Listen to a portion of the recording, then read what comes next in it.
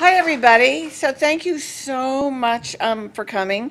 So for the row people sitting behind me, you do not get to fill this out until you've heard me speak. So put your pencils down there, all right? So how many people in the audience have dogs? Or yeah, so good. This is a great dog friendly audience because we're going to be talking today about dogs and a couple of different aspects. We're going to talk about health as well as morphology. You know, why dogs are different shapes, and how all that data sort of comes together to inform us about human health and human biology as well. So we'll leave some time at the end. We'll have lots of time for questions. So, this is the closest ancestor to the dog. Who knows what we're looking at here? What kind of wolf? Gray wolf, right, of course. So, dogs were believed to have domesticated from gray wolves. The latest data suggests maybe around 13,000 years ago. So, evolutionarily, that's a drop in the bucket. I mean, that's not very long ago at all. And so one of the things we're always sort of thinking about and pondering about when we look at our pets wandering around our house is, is whatever they're doing caused by genes that are embedded in this wolf genome? Or is this something new that's come up during the process of domestication? And that's one of the things that we go back to and we ask ourselves over and over and over as we look at all of our friends. So how many of you recognize your dog breed up there? All right, there's got to be some golden retriever owners, I'm betting. There's probably some schnauzer owners, right? Maybe some hound owners, a Weimaraner owner or two. So these are a small number of the 175 breeds of dog that are recognized by the American Kennel Club. Now, the American Kennel Club is the largest registering body of dogs in the United States today, but they are not by any means the only registering body. There's a United Kennel Club and several other kennel clubs as well. And there are kennel clubs actually all over the world that in aggregate recognized 493 different dog breeds today. 493 different dog breeds today. And those dog breeds show an extraordinary amount of variation, right? So we would say that there's probably three things you need to keep in mind as we're going to talk about dogs for the next 45 minutes or so. It's important to remember that even though all of these guys look very, very different, they have a different body size, different coat colors, different head shapes, different leg lengths. All dog breeds are members of the same species. So they all have the same karyotype or the same chromosomal organization. They all have the same genome organization. And they could be crossed to produce fertile offspring. Now, clubs like the American Kennel Club don't really encourage you to cross dogs from one breed to the next. And as a matter of fact, to be, for instance, a registered golden retriever, your parents had to be AKC registered golden retrievers, and your grandparents in turn had to be AKC registered golden retrievers. So one of the reasons people like me study dog breeds is because each one represents sort of a closed population. So if you think about human populations that are isolated, people who live in Finland or Iceland, or people who have lived on islands for many, many generations, or the Bedouin pedigrees. Geneticists like to study those kinds of populations because there isn't a lot of admixture from the outside. They really have sort of a set number of different alleles at each genetic loci, and that makes the problem of studying complex traits like diabetes and cancer and epilepsy actually an awful lot easier. The only problem in human genetics is that there's a limited number of such isolated populations, whereas in the dog world we have 493 of them. And so we actually, in my lab, have been working hard to get DNA samples from each one of those 493 breeds. We have a great relationship with the American Kennel Club. We don't breed any dogs. We don't keep any dogs in kennels.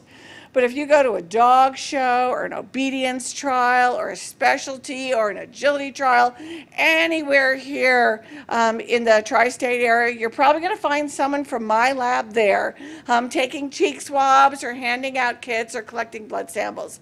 And we've now got a set of 50,000 DNA samples in my laboratory. So that's pretty impressive, huh? So when we look at these dog breeds, we really see extremes of variation. And one of the things that makes a breed is that that variation breeds true. So if you cross one golden retriever to another golden retriever, the puppies are all going to pretty much look the same. And there's some nice examples up here for you. You know, if you cross one Dalmatian to another, they're all pretty much going to look the same. If you cross one boxer to another, they're all pretty much going to look the same. And the American Kennel Club is really strict about the things that are important and that define each breed. And it's different for different breeds. For some breeds, it's their coat color. For some, it's how tall they are. For some, it's how long their legs are. For some, it's the shape of their face, how far apart their eyes are, whether their ears are perked or whether they're down. And when a dog goes into a dog show, those are all the things that the judges are actually grading them on. So because breeders have been breeding for those traits for years and years and years and years and years, those are the things that in my lab we're trying to find the genes that control them. And in doing so, we're sort of getting a vocabulary of growth regulation that we really can't get from studying worms and flies and mice and rats and all those other traditional model organism systems. Now, I really like this picture, and don't worry if you can't read the writing here. But what we've done is we took 1,000 DNA samples from dogs, representing 85 different breeds. So we took about 12 different dogs from each breed, and we tested their genome at 100,000 different positions. And we were looking at the variation in the A's and those T's and C's and G's that you're always hearing about. And then we fed it all into a computer program and we said, tell us how all the dog breeds relate one to another. And that's what this wheel, and you can really follow the color coding in the round, is telling you so well. So if you look at your upper right, you see there the red. And you see all the spaniels, the American Cocker Spaniel, the English Cocker Spaniel, the English Springer Spaniel, the Cavalier King Charles Spaniel, the Irish Water Spaniel, the Brittany Spaniel, and so on. And if you look over down at about 4 o'clock, you'll see the sort of Bull Mastiff type dogs, the Miniature Bull Terrier, the French Bulldog, the Boxer, and so on. Now, we have this hanging in my lab. And we use this every single day as we're developing a hypothesis. So if I'm going to study something like epilepsy, and I've got a whole bunch of samples from English Springer Spaniels, those are the red up there at about 2 o'clock, then I can actually probably go out and get DNA from affected American Cocker Spaniels and Irish Water Spaniels and Cavalier King Charles Spaniels that are also affected. And I can probably be correct when I hypothesize that they all got the disease because they carry a mutation in the same gene. And that's because they all share a common set of founders. That's why they're all colored in red. And when I study epilepsy in the Mastiff-like breeds, well, they probably have a mutation in a different gene. But when I look at the Mastiff and the Bull Mastiff and the Bulldog and the Boxer and the French Bulldog, again, they're all colored in kind of that teal color. They probably got the disease because, again, they share a mutation in the same gene, and they likely got it from a founder. So how long ago did this founder live? Well, how long ago do you think most dog breeds were developed? You know, domestication occurred about 13,000 years ago. How long do you think most dog breeds have been in existence? Any guesses? 200 years. You're pretty close, about 300 years. So most dog breeds were developed in Europe. Most were developed by fanciers during the Victorian times. So most of them have only been around really for 200 or 300 years. So again, evolutionarily, we're not even talking about a drop in the bucket. We're talking about a perspiration drop in the bucket. I mean, as tiny as you can really get. So we can make these kinds of hypotheses when it comes to morphology or when it comes to disease susceptibility, and we're usually right. And the other thing is that the genes that we end up finding by studying dogs usually turn out to be important for the same things in humans. It's just that, gosh, it's a lot easier to go to my freezer of 50,000 dog DNA samples and pick out a few related breeds and look up their health records and find out what they've got and what they don't have and correspond with their owners and start studying a pool of affected and a pool of unaffected dogs in order to find a disease gene of interest. Okay, so this is actually one of my favorite dog pictures. So this is a Harlequin Great Dane. It's skeletally among the largest of the dog breeds. And down here is a little Chihuahua, which is skeletally among the smallest of the dog breeds. Now, we've been studying dog morphology for several years in my lab, and we've published papers describing genes that control body size and leg length and skull shape and fur. And we rely on samples from these extremes in the population in order to do studies on things like body size. Again, remember, both of these guys are members of the same species, and they could be crossed, these two guys here, to produce fertile, if singularly unattractive, but nevertheless fertile offspring. And you might want to give a little thought as to who would be the male, who would be the female when you know. All right. So what do we have over here? Okay, so this is again a Chihuahua. This is Zeus. I had to put this picture in. Zeus actually holds the 2013 Guinness Book of World Record as the tallest dog. So he is 44 inches at the withers or the shoulders. This is not Photoshop. This is actually how tall Zeus really is. And so we've been collecting samples from dogs at these extremes as well as everything in the middle in order to find genes that are responsible for this dramatic difference in body size that exists within this one species. And I can tell you from a couple of papers that we've published that there are about a half a dozen genes that account for most of that size variation. And so I didn't put their names up, but if you're interested, I can tell you they're the insulin-like growth factor 1 gene. There are a couple genes on the X chromosome. There's the insulin growth factor receptor, SMAD2, HMGA2, STC2, growth hormone receptor. And so some of these may sound familiar to you because they've been shown in studies of mice to be important in controlling mouse body size. The only thing is you don't learn a lot from studying mice in this case because you don't find mice that differ in size by 40-fold, right? I mean, wouldn't that be truly frightening? I mean, if you did, right? But of course, we do find that in dogs. So we've spent a lot of time identifying the genes and the mutations that account for variation in body size. And we just published this, and I know it's kind of complicated, but I wanted to show it to you because I'm actually really excited about the implications of this study. So if you look on the left, you see a bunch of bricks that are either yellow or red. And I know it's probably hard to read on the bottom, but on the bottom is the name of each one of these genes one at a time. Growth hormone, IGF-1, so on until we get to IGF-1. And you don't have to worry about, really which gene is which. Going along the vertical are the weight in pounds of different dog breeds that we've assayed.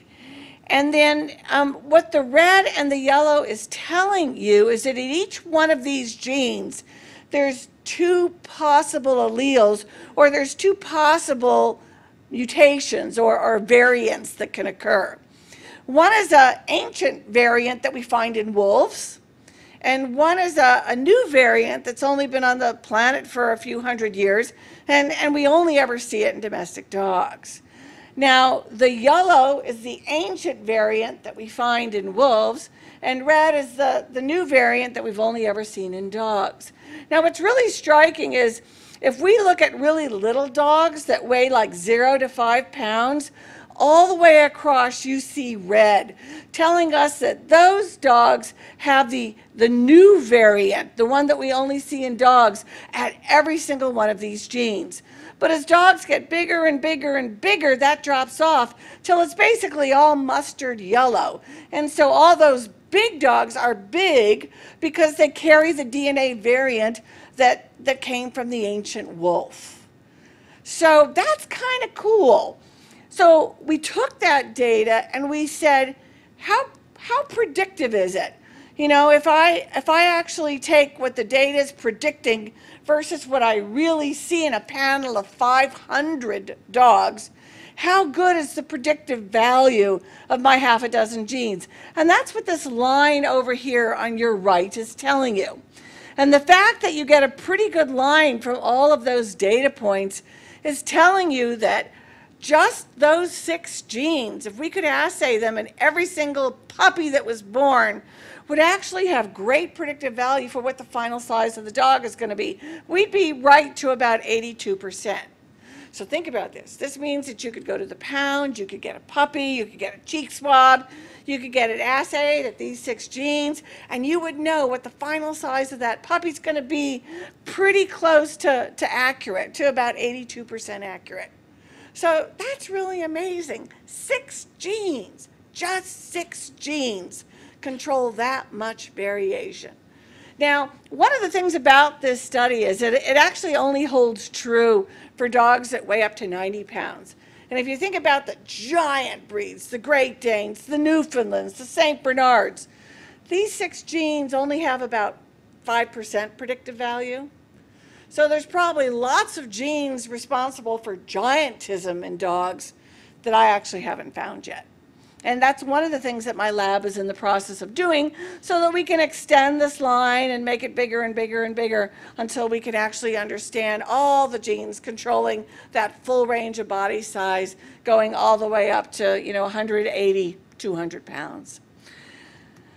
Now, as we've begun to publish more and more of this data, people have gotten really excited and they've kind of picked out different things that they want to study or that breeders would like to try and breed for. So I have people in my lab studying leg length and studying skull shape. Others are continuing to study body size. Some are even studying performance. And we built a big data set based on 1,000 different dogs from 85 breeds. And we also included 500 wild canids, so coyotes, wolves from all over the world. And we tested their DNA at 1,000 different points in the genome, and we've made that DNA publicly available without any restrictions, without any patents, to anyone who wants it. So, we really encourage other people to try and think about these problems as well. Now, I like this particular story. This is one that was led by Heidi Parker, and she was a graduate student in my lab.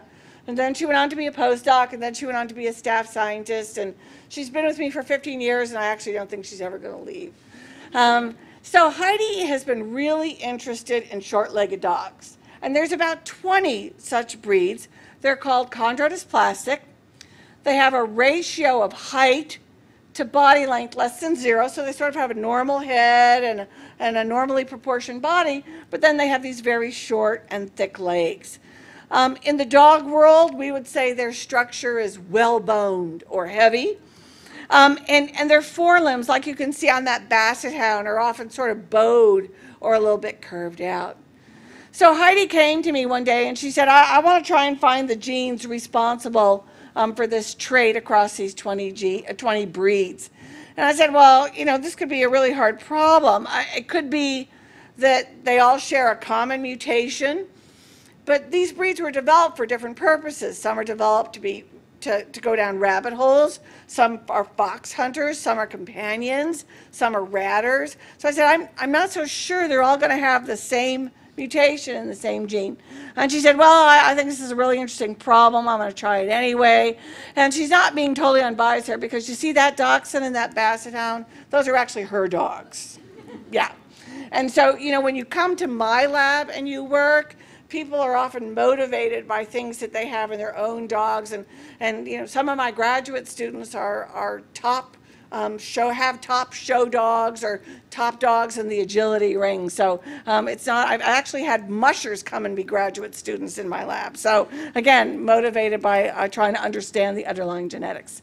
So Heidi went after the gene for chondrodysplasia. Now, I know this looks like just a bunch of lines to you, but what you're looking at here in the alternating gray and black, each one represents a different dog chromosome. And dogs have 38 chromosomes. And we also included the X, but we didn't put in the Y because we figured there was nothing important on the Y anyway.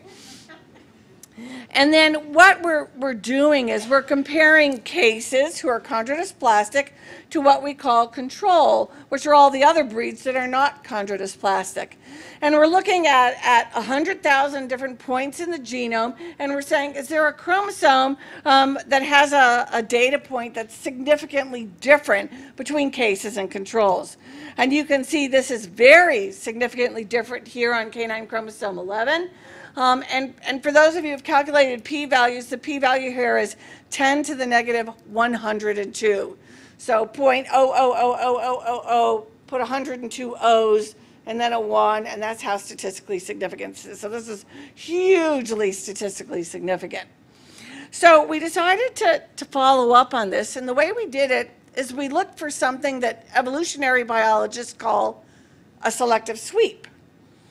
So what's a selective sweep? Well, when you have a selective sweep, you assume, as I've told you before, that there's an ancestral mutation that occurred many, many generations ago, in this case before dogs were divided up into lots of different breeds.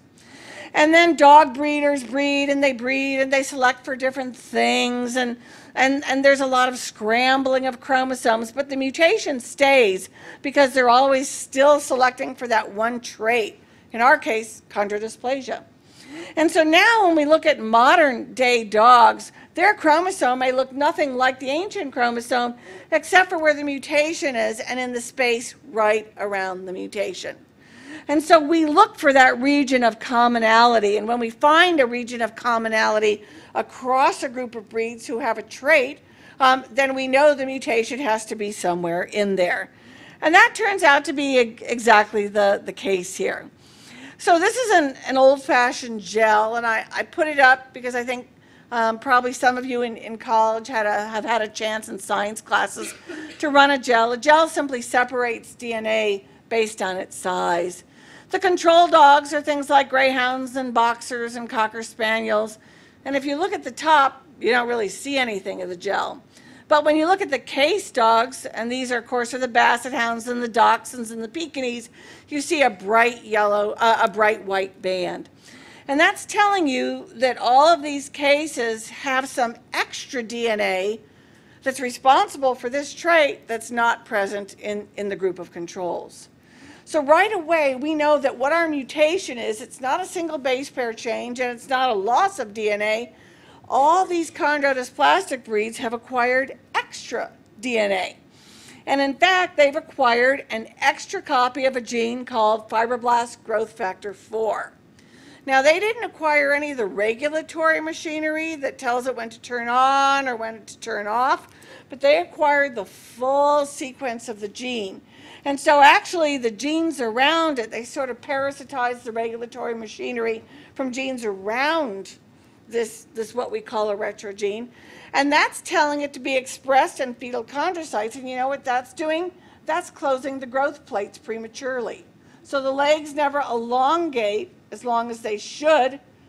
This gene is expressed, the growth plate closes, and the leg can't elongate to its full and natural length. And every single one of those 20 breeds I showed you has exactly that gene, including this, which is the Corgi breed. So this was really exciting, and we were able to publish this in Science, not because the editors of Science care about Corgis, although I think they should, but because this was sort of a new way to screw up the genome that had never really been described before in mammals. And the other thing is we, of course, know that there are humans who suffer from forms of what we historically call dwarfism, but it's really chondrodysplasia. And we don't always know what's causing that, so now this gene goes into that lexicon, into that vocabulary, as something that we need to think about when we look at those. So this is a really neat example. Just by studying a phenotype that dog breeders have been breeding for a couple hundred years in a bunch of healthy dogs using DNA from my freezer, we've been able to figure out a whole new mechanism for screwing up the genome, and we've been able to add a gene to the medical genetics vocabulary that turns out to then become very important. So this to us is really a huge success. So we've gone on to do that in several other ways, and I'm going to give you one more example in morphology, and then I'll give you one example in disease, and then we'll have some time for questions in the end. What are these? Absolutely. These are all skulls from dogs, and these are pictures we took down here at the Smithsonian. Turns out they have a lot of skulls in the back room. Right. And these are all different dog breeds, and they differ in both shape and what else? And size, exactly. So when Jeff Schonenbeck joined my lab, he said, I want to find the genes that control this. I want to understand the genetics of skull shape and size in dogs. And I said, well, I don't know, this sounds like a really hard problem. But Jeff had one of these giant Leonberger dogs with a big round kind of fluffy face. And so, this is what he wanted to do, and so that's what we did. Now, the first problem we had was we don't know how do you quantitate a skull, right? I mean, chondrodysplastic is easy. The dogs either have it or they don't have it. And body size is easy. You measure them or you weigh them. How do you actually quantitate a skull? It turns out to be a hard problem.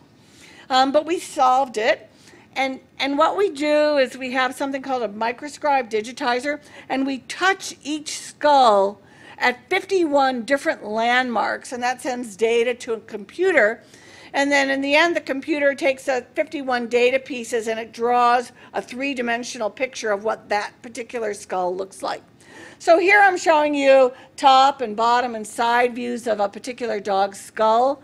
And everywhere there's a red or a blue number, that's one of those data points that we've gotten. So the palate can be long or short. That's the roof of your mouth for a dog that has a long or a short snout. That angle in picture C between the rostrum and the nose, that can be, pretty much a ski slope, or it can be at a right angle like it is in a Newfoundland. We would say they have a Roman nose or a very high forehead. And there's variation actually in every one of these traits. Now, we've actually been fortunate to travel around the world. We've measured about 1,000 skulls from 161 different breeds. And people always ask me, where do you go to do this? And we go to lots of museums, and certainly the Smithsonian is the first place we went. But we've been to museums and universities all over the country, and actually all over the world. The university in Switzerland actually has something like 2,000 canine skulls that we're about halfway through measuring now. But I have to admit, there are a group of people in the United States that have a lot of skulls in their basement. And I don't know why, but they do. And they all call me, and they say, I got a bunch of dog skulls. Why don't you come down and measure? And this is Alex, one of the people in my lab, and she's measuring the dog skulls. This is a gentleman in California who called us to fly out and go down to his basement and measure all the skulls. And you can see he has all kinds of animal skulls. We really don't know why. We don't ask those questions. We just measure the dog skulls and get out of there. But there's a lot of these people in America. They all want to friend me on Facebook. It's a whole culture thing. So anyway, but these people have been very generous with their collections, and we've actually gotten a lot of data from skulls where we could verify the breed and we could verify the age. Okay, so this is in some ways sort of a tragic slide. So This is really what motivated Jeff to begin this project. So in the left-hand column are a set of human conditions that are really different kinds of craniofacial abnormalities. And I know you're not familiar with most of those words, but they describe different abnormalities that we see, unfortunately, in humans, often associated with particular syndromes. And next to them are breeds where the breeders are actually trying to breed that in as part of the breed standard.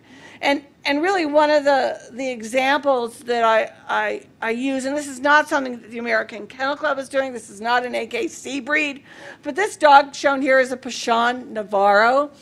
And the breed standard includes having this deep cleft that goes all the way from the outside of the snout all the way down in to the roof of the mouth. So, you know, this is not something that American breeders are advocating, but, you know, it is something that, you know, we see, and so we want to try and find those genes because we think that'll help us understand something about cleft lip and cleft palate, and we're actually interested in all of these craniofacial features. So the one that we've been doing the most work with is called brachycephaly. And that means having a very pushed-in face. So if you think about your Saturday morning cartoons, those of you that are old enough, and something happens and the face just kind of accordions in, like kind of like that, right? And so that's the kind of appearance you see in the pug or the Cane Corso. And that's very different than what you see in the Afghan and the Bull Terrier, which have very elongated noses, and that's referred to as a dolichocephalic phenotype. So a long nose versus that very pushed-in face. So we've been going after these kinds of genes, and we do the exact same experiment over and over. We comb the genome, and we look for evidence of a selective sweep, and that's what the data actually looks like. So these are base pair positions along canine chromosome 30, and you see a certain level of chatter, and then when you get right here, you can see this big dip. And that's telling us that there's a selective sweep there, that's a place where there's a lot of homogeneity, something breeders have been selecting on for years and years and years and years. So they don't know that there's a gene under there. They don't know what the gene is they've been selecting on, but we're going to find it and we're going to tell them what it is. Okay, so here are a set of 12 dog breeds that my lab has now sequenced. We've sequenced these breeds pretty deeply, so we've got a pretty good genomic sequence. And we picked these breeds for lots and lots of reasons. We have lots of different studies going on, and there's another actually 40 dog breeds that we and others have sequenced as well. But these were the first 12, and partly we picked them because if you think about going very brachycephalic to very dolichocephalic, you have a really nice continuum. So we will be able to use this data to try and figure out what's underneath that little V, that statistical blip that the breeders have been selecting on over and over by comparing the brachy and the dolichocephalic dogs. Now, you've heard a lot about the Genome Project, and usually people talk about the Human Genome Project. When I hear about the Genome Project, I think about the Canine Genome Project, because that's what's really important to me. So I know this again looks like a checkerboard, but each one of the rows is giving us information about the sequence variation we saw in those 12 dog breeds. So we started out with 190,000 base pairs and 2,000 possible variants. And then we started filtering and filtering. We got it down to 85,000 variants and 48 variants. And in the end, when we applied the sequence of all those other breeds, we were able to find the single base pair in the single gene that turns out to be important, and it's how canine chromosome 30 contributes to that facial phenotype. So the gene is called bone morphogenesis protein 3. Kind of makes sense. It's a bone morphogenesis protein. And it is a single base pair change that changes one amino acid, phenylalanine to leucine. One amino acid. Now, when Jeff came to me with that data, I said, gosh, I believe you, but in order to publish this, we're going to have more proof. And so Jeff did lots of statistical studies, and they all looked really, really good. And we wrote it up, and I said, it's pretty good, but I think we're just going to need just a little bit more proof to get it into one of the fancy journals. And Jeff said, well, okay, I can knock that gene out in zebrafish, and I can make a pug-nosed fish. And I said, you're going to make a pug-nosed zebrafish? And he said, I'm going to make you a pug-nosed zebrafish. And so there's a technique he used, and he knocked that gene out, and that is exactly what Jeff made. So let's forget the top row for a second. I'll come back to that. But if you look where it says E, F, and G, that's a zebrafish, about 48 hours after the embryo was fertilized. And it didn't get injected with the stuff that knocked out the gene. And then the blue is the cartilage from the top of the jaw, the top jaw, and the G is the bottom jaw. And now the other two are examples of fish that did get injected with what we call morpholinos, and they knock that gene out. And you can see that the jaw is gone, especially that bottom jaw. Look, there's almost no blue staining in J and M. And even the top jaw is pretty screwed up as well. So in essence, Jeff made me up pug-nosed zebrafish, and indeed, in doing so, demonstrated that by knocking out just that one gene, we're able to dramatically affect the jaw structure. And so this gene, in fact, does turn out to be important in one particular type of human craniofacial abnormality.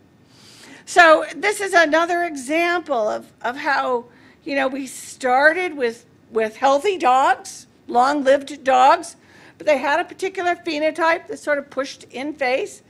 And we've been finding the genes responsible for that, and there's not just one. It turns out there's actually several. And in aggregate, they are responsible for the dramatic difference between being brachycephalic with a pushed-in nose or dolichocephalic with that elongated nose. And we can prove we're right by going to some of these model organisms like zebrafish, which are these sort of little tiny fish that people use in the lab sometimes. Okay, so those are examples of how my lab has been studying morphology. And right about this point in time, someone usually says to me, well, that's great, but gosh, dogs have an awful lot of diseases. Do you actually directly study any of those diseases as well? And if you do, are they telling us something about human disease? And the answer to both those questions is a resounding yes. So here are the top 10 genetic diseases in dogs. And what do you notice is number one? Right. About 1 in how many humans will get cancer in their lifetime? Anybody? About 1 in 4 people will get cancer, some kind of cancer at some point in their life. They may not die of it, but they'll get it. And about 1 in 3 dogs will get cancer in their lifetime as well. How many of you have had a dog or a cat who got cancer? Yeah, right. So in my lab, we do, in fact, study several different types of cancer. Now, this is one of my favorite dog pictures ever. It was actually sent to me by a very well-known and very generous dog breeder, and she breeds, what are these? Standard poodles, right, these are standard poodles. So about 4 years ago, we started getting phone calls from people who own standard poodles, telling us that the dogs were getting a particular kind of cancer, and it's called squamous cell carcinoma. And oddly, it was occurring in the toes. And sadly, the way the veterinarians have to treat it is they actually have to remove the toes. And so that's horrible for the dogs, it's horrible for the owners. If the dog is a show dog, it won't be after that. And people obviously don't want to breed to those dogs after that. And so this is really a big deal for this community. But what was so interesting about this is they said, we only ever see the disease in black standard poodles, and we never see it in white standard poodles. And so we've now looked at hundreds of standard poodles, and we see it in black and brown, very, very, very, very dark gray, but we don't see it in the white or the cream or the apricot dogs. So we thought, well, you know, there's a lot of selection for coat color in standard poodles. Maybe they've been inadvertently selecting for a cancer gene as well. And that, in fact, turns out to be the case. Now, let me just tell you that we study lots of kinds of cancer in my lab, and in fact, across the world, dog geneticists study lots of kinds of cancer. So those of you who have long-limbed breeds like Scottish Deerhounds or Irish Wolfhounds probably worry about osteosarcoma. We see tons of bladder cancer in Scotties and Westies and Shelties, and we actually have a paper we're writing about that now that comes again from sequencing tumors, the DNA from tumors that we find in those dogs. If you've got a Bernese Mountain Dog, a super wonderful dog breed that's really increasing in popularity, or a flat-coated Retriever, 1 in 4, 1 in 6 of those dogs will get malignant histiocytosis or histiocytic sarcoma. Stomach cancer we see in the Belgian Sheepdog, the Belgian Tervuren, as well as in the Chow Chow, universally lethal. Dogs don't survive it. And the idea here is we study these in dogs because the breed structure, as I told you at the beginning, simplifies the overall problem. We'll see shared genetics among affected dogs, and it'll be distinct from what we see of healthy dogs of the same or, remembering the wheel, very related dog breeds. So this is a picture of squamous cell carcinoma. You can see that the toe is sort of blown out. It's the most common nail bed cancer in dogs. If you are a giant Schnauzer, your chances of getting this are 22-fold higher than the average mixed breed dog walking down the street. If you are a Briard, your chances are 10-fold higher than the average mixed breed dog walking down the street. And if you're a standard poodle, they're about 6-fold higher, although standard poodles are where we see most of this because they're the most popular of those 3 breeds. And again, in the cases of standard poodles, we only see it in the black dogs, not in the white. For really complicated reasons, in the Briard, we actually see it in black as well as white dogs, and we figured out why that is. It's actually a very, very complicated genetic story, but let me tell you a little bit about standard poodles. So we again combed the genome with our 100,000 points of variation, and we found a signal on canine chromosome 15. It wasn't as strong as what we saw when we were looking at those morphologic traits, because breeders haven't been trying to breed cancer into dogs the way they're trying to breed, short legs or large body size. But nevertheless, it's there, and it's in a lot of dogs. Now, I think this is the last of the data slides that I'll show you. And so what we did is we found a region on canine chromosome 15. It was about 1 million base pairs long. We sequenced it in lots of affected and unaffected dogs. And everywhere that there was a possible mutation, there is a triangle.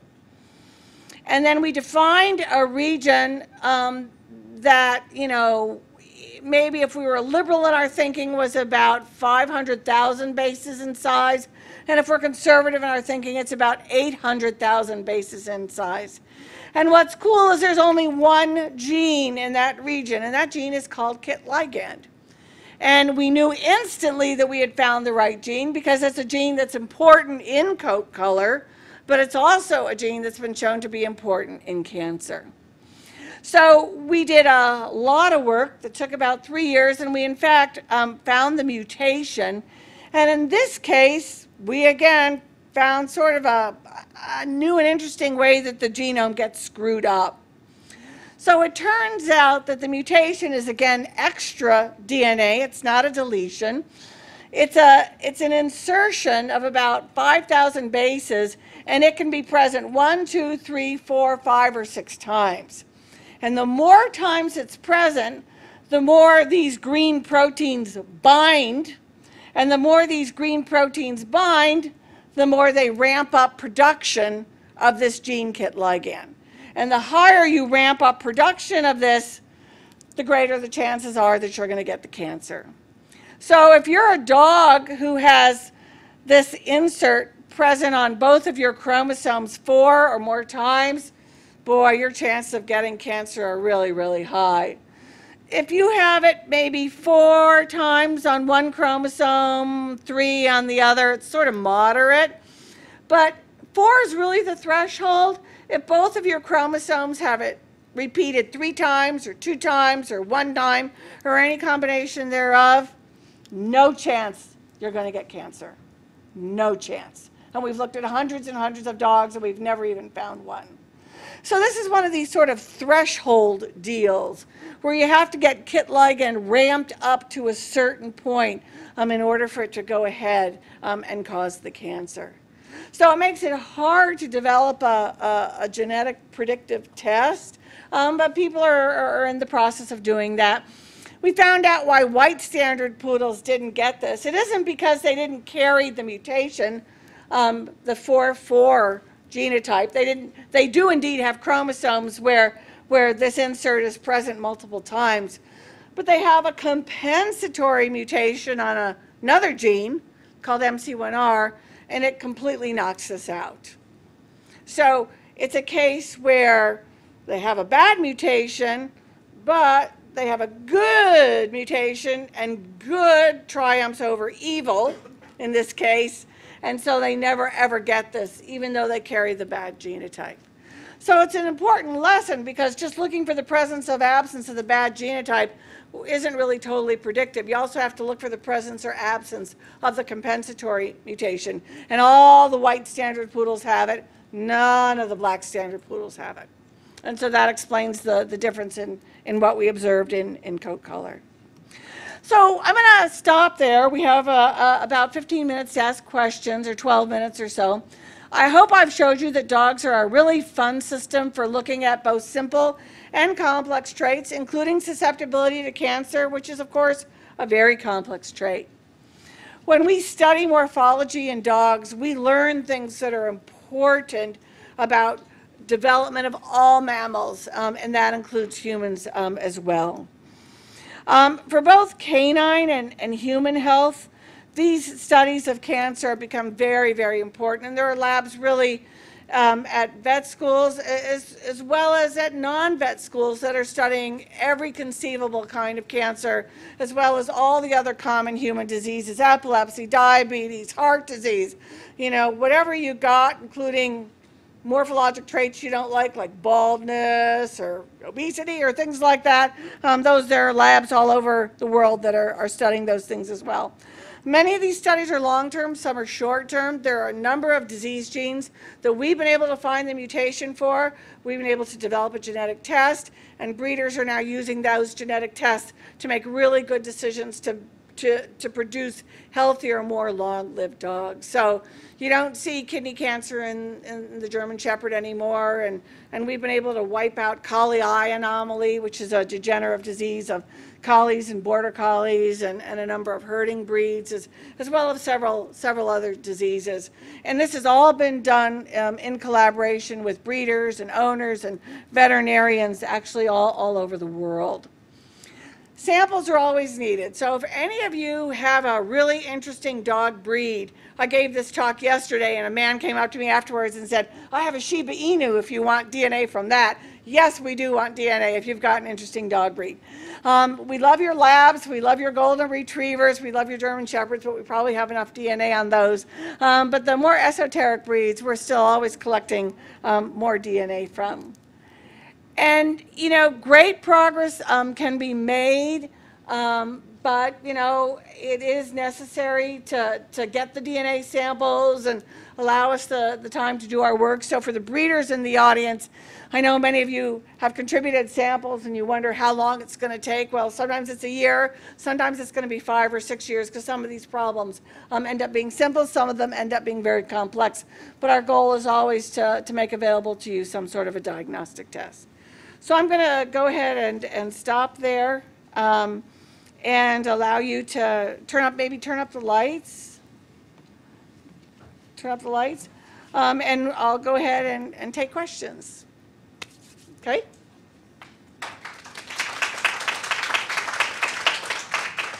Fire away.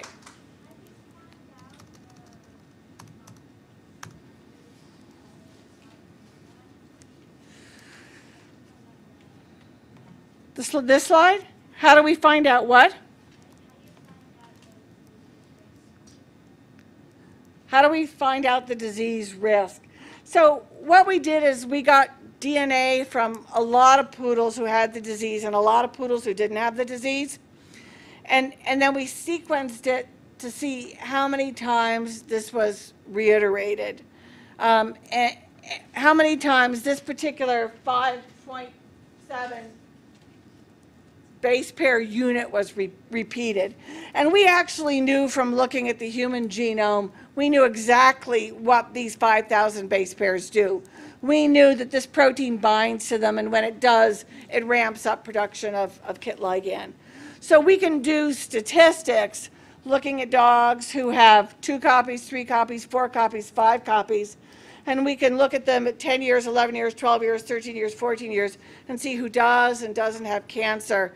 And from that, we can figure out what the risk is for a dog who has 3 copies or 4 copies or 5 copies. And 4 is really the cutoff. If both of your chromosomes have 3 copies or 2 copies or 1 copy, we've looked at hundreds of dogs, and not a one of those dogs has this kind of cancer. But as soon as one chromosome gets 4 has the repeated 4 times, then we start to see the incidence of cancer creeping up. And the more you have, the higher it gets. Okay?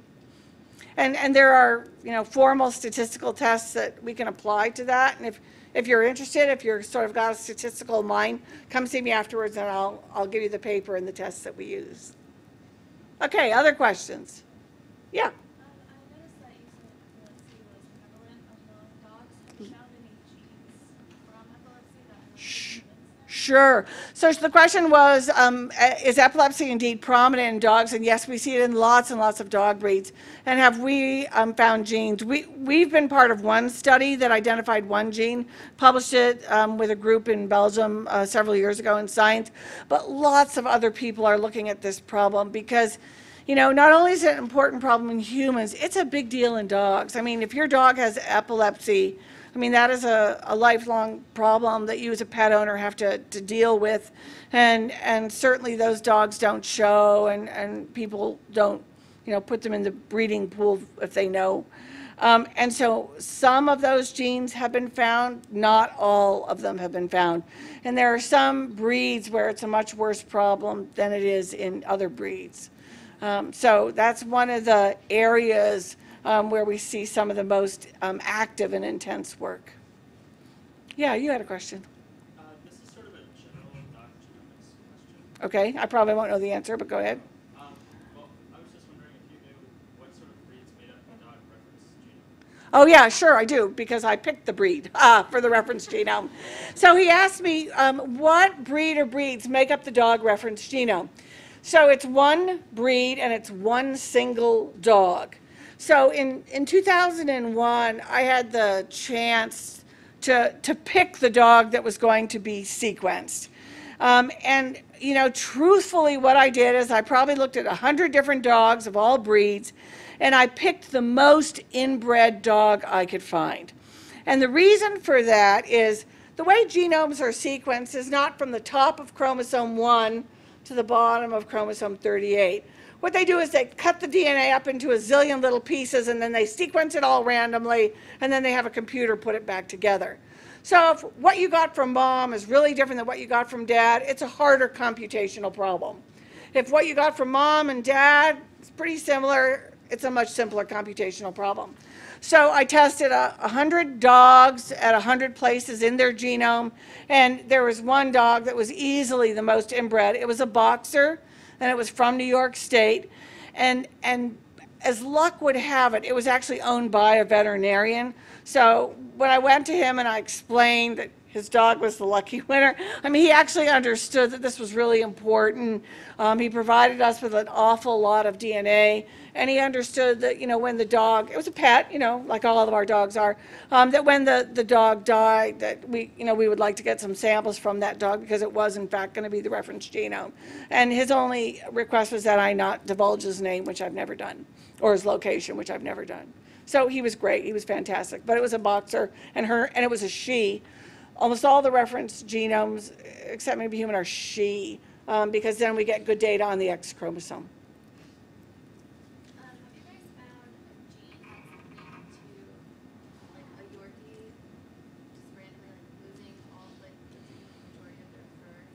So have we found a gene linked to fur loss in breeds like the Yorkie?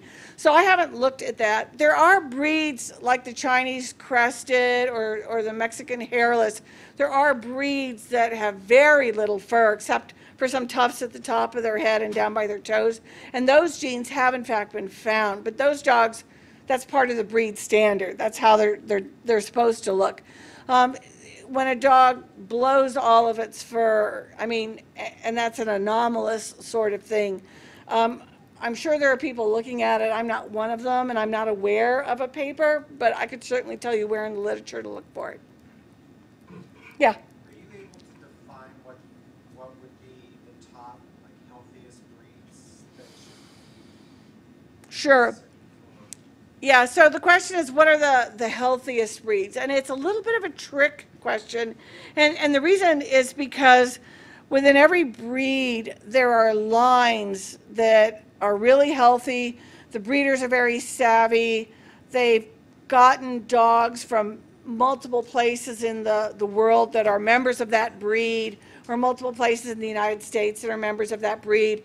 And they've worked really hard to maintain the hybrid vigor of that breed. And there are other breeders, you know, who have bred a lot of closely related individuals one to another, and their lines may look good, but they have a lot of health problems.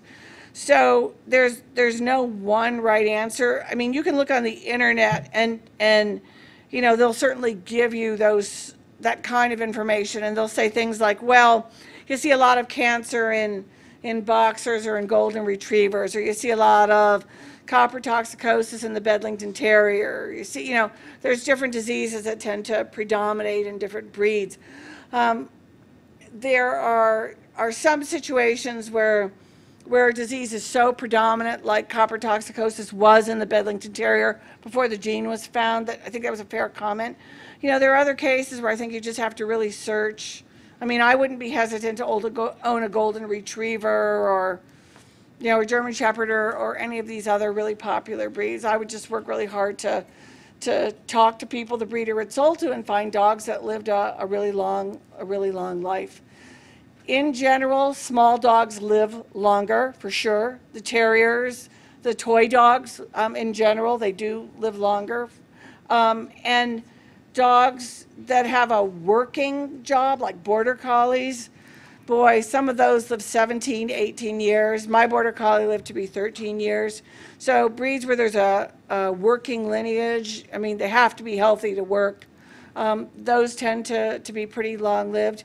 The really big breeds tend to have more heart difficulties and problems. St. Bernards and, you know, some of these giant breeds where they've just almost been bred to be too big for their heart. You know, they rarely live beyond the age of 10 or 11 because they almost always go for heart problems. So, you know, I always tell people to, you know, pick the breed you want, pick the breed that matches your family. There's all kinds of tests on the internet to help you do that. But then work with, you know, really look around and take your time to find a healthy and reliable breeder.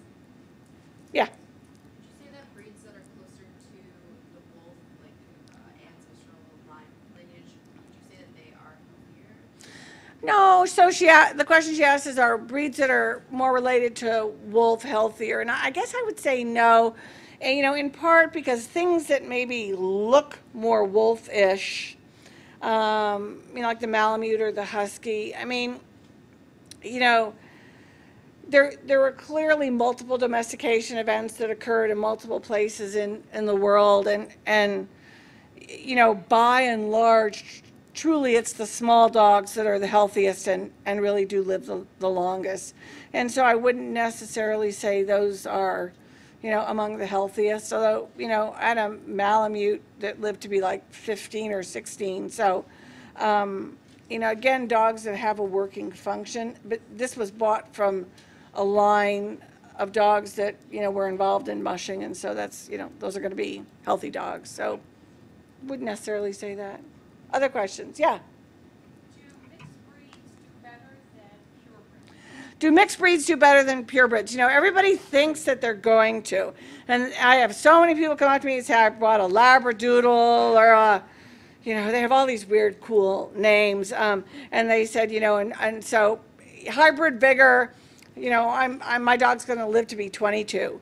And then they're shocked when they don't. And the reason is because, you know, if the parent breeds or the parent lines were themselves not healthy, particularly if they were not healthy because they had the same disease or the same mutation, it doesn't do any good, right?